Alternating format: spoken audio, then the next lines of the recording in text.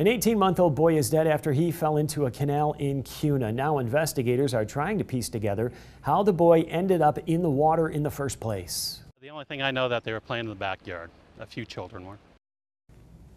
Deputies say one of the family members noticed the boy wasn't with the other children and started the search.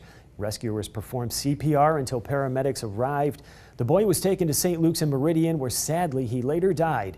Canal officials say the biggest danger with the water right now is its temperature. Temperature is definitely going to be dangerous. 50 degrees, if you're in there very long, it's going to limit your mobility. Canal officials caution parents to keep kids away from canals at all times. They also say higher flows will begin soon, creating faster currents and making canals even more dangerous.